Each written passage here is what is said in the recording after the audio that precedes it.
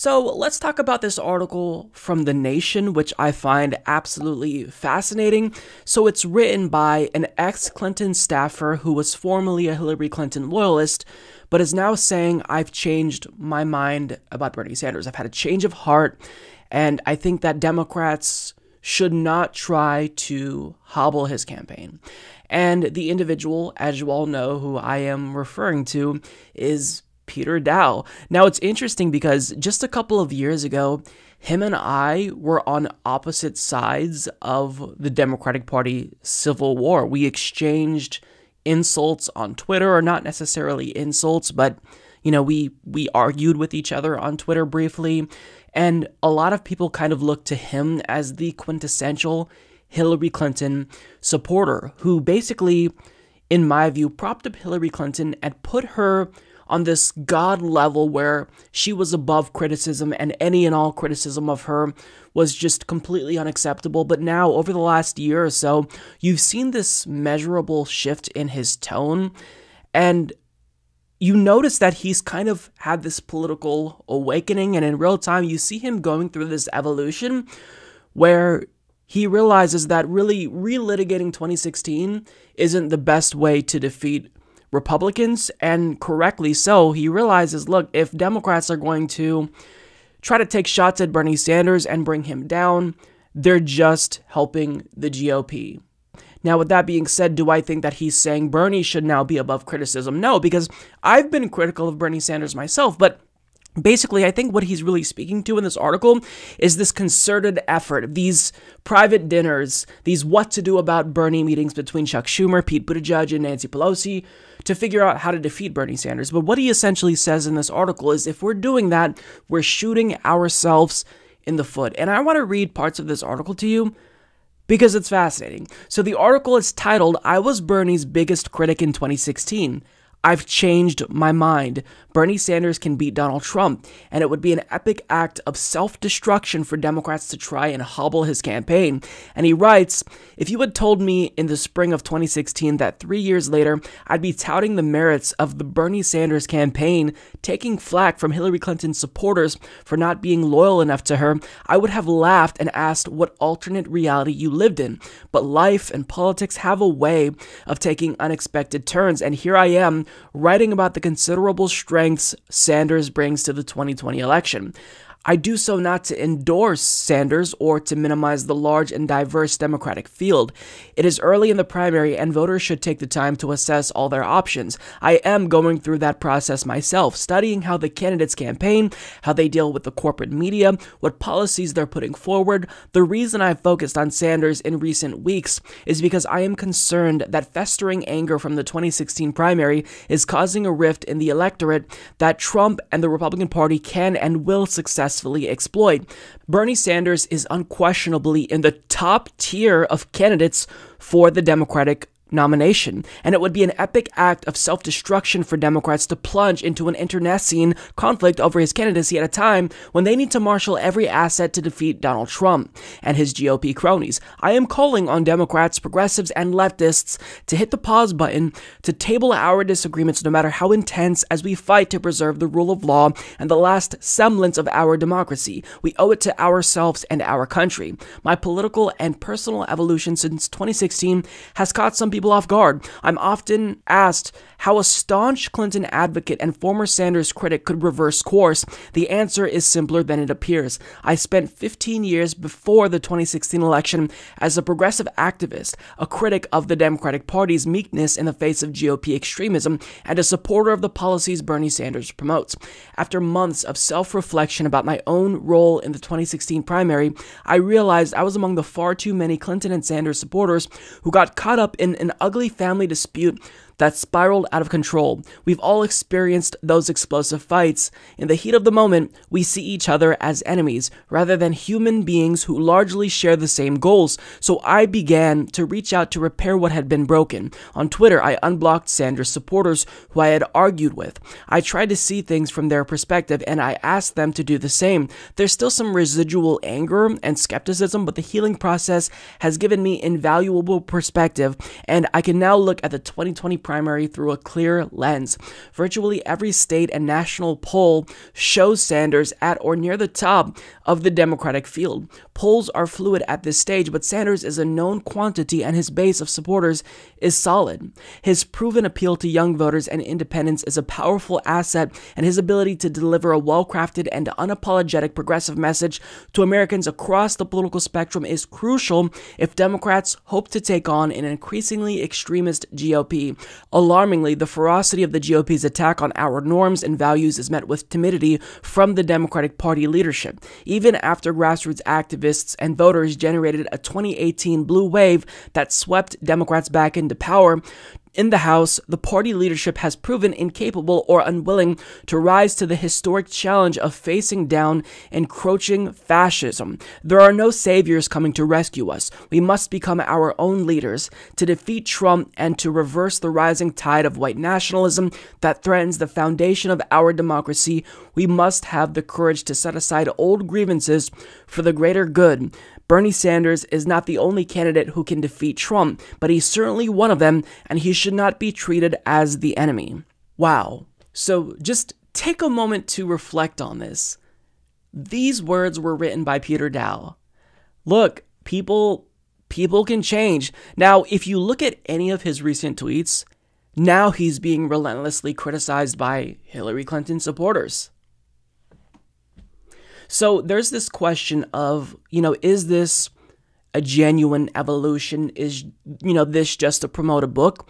And personally, I actually do believe that this is a genuine evolution, because if you wanted to basically reverse course right now, specifically to promote a book, you're kind of doing a bad job at promoting your own book. Because imagine if I suddenly flipped and became a Hillary Clinton supporter, or worse, let's say I flipped and became a Trump supporter, and then I said, hey, Bernie supporters who've tuned in for years now, buy my book.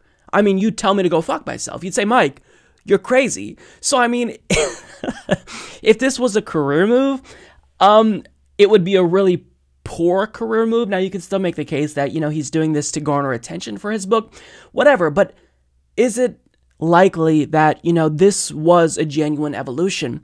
I think so, because people are capable of changing. Since 2016, I myself have gone through numerous political evolutions, and I tried to stop being so defensive in the face of criticism and tried to be more introspective, because I realized that if I were going to be one of the people criticizing the Democratic Party for a lack of self-awareness, then I also needed to practice what I preached. So I started to kind of do some self-reflecting. I started to read more books, and I've kind of gone through my own, mini evolution. It's not a substantial one, but the changes that I've essentially gone through is now I'm more sharper in my criticism of capitalism specifically. I think I name and shame white supremacy more because I don't think I've spoken out as forcefully against that. And furthermore, I try to stop relitigating 2016 because at this point, I'm so sick of talking about 2016.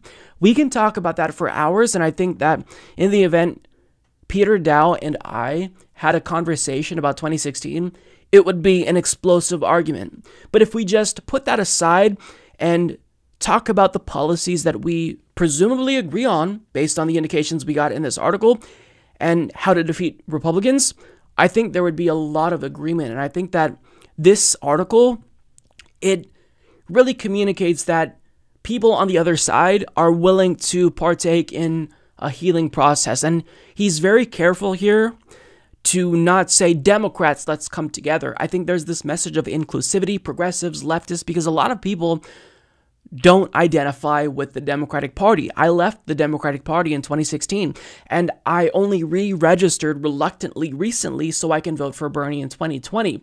Now, the reason why I re-registered so far in advance was because I worry about any shenanigans that might come up that might prevent me from registering ahead of time. But, for the most part, I still don't identify with the Democratic Party. So I think that just collectively, people on the left do need to realize that there should be this olive branch that we extend to one another. Now, I, in saying that, acknowledge that I'm not willing to sacrifice any of my principles. I am still on the left, and I'm not going to yield an inch. But in terms of trying to have an open mind and welcome people who I formerly disagreed with, do I think that we should engage with those people? I do, because if we want to win, we've got to build a broad coalition. And I think part of that is not saying, well, fuck you, Peter Dow. You were a Hillary Clinton surrogate, not an official surrogate, but you certainly were one of her loudest boosters. So fuck you. I don't want to hear from you.